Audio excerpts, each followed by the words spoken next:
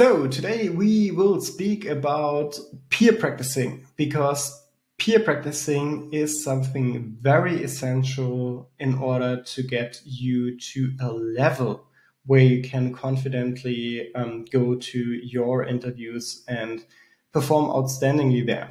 But there are a couple of requirements to make sure this is a systematic improvement.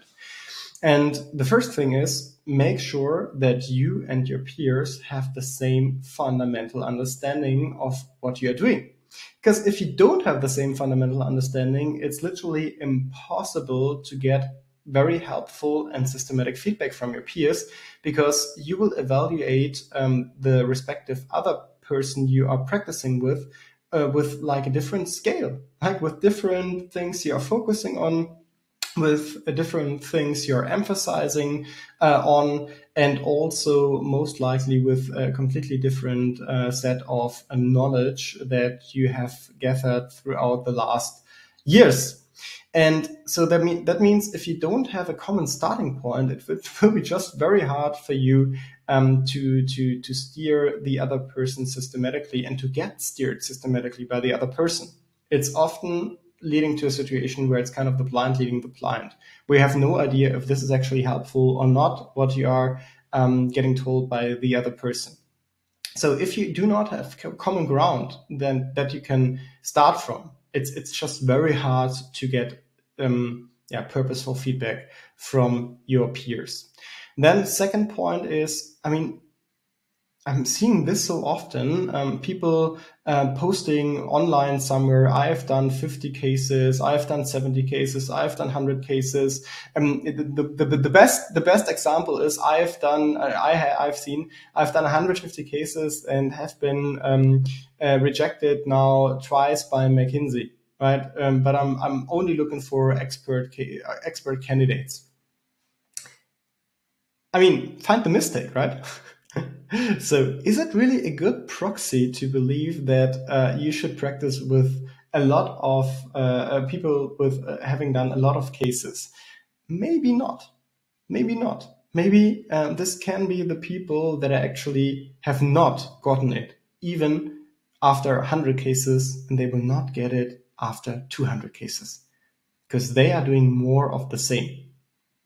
And if the same hasn't worked last year, and the year before, maybe not so smart to try it a third time. So think about this, right? So it's definitely not a good proxy on how many cases somebody has done in the past. So really make sure to have a pre-discussion with the people that you want to practice with and see if it at all does make sense, right? That's the second point. And then third point, make sure to frame the other person at the beginning that there is a clear objective and a clear task the other person has to perform.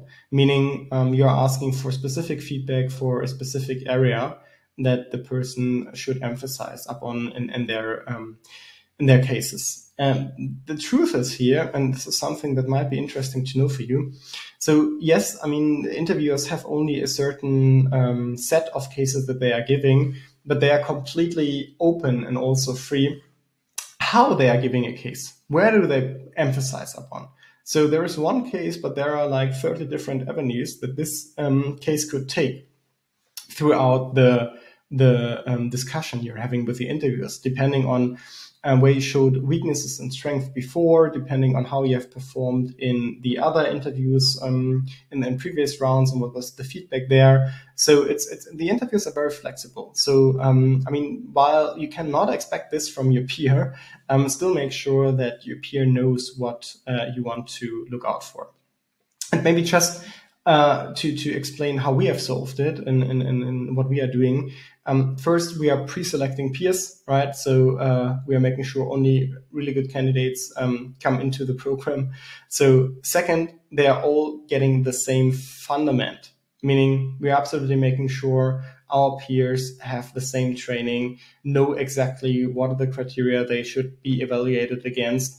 And then third, having also a clear learning journey defined for them, making sure they know where to focus up on, and also matching the peers manually by the characteristics that we have experienced as seasoned interviewers, right? So we will tell them with whom they should practice based upon our experience. So there is a full matching algorithm behind this, making sure you can thrive systematically. So while this is unfortunately not possible for people outside of the program that we're offering, still the hints I gave you today should help you to make sure to find adequate people and practice as good as it gets in these situations, right?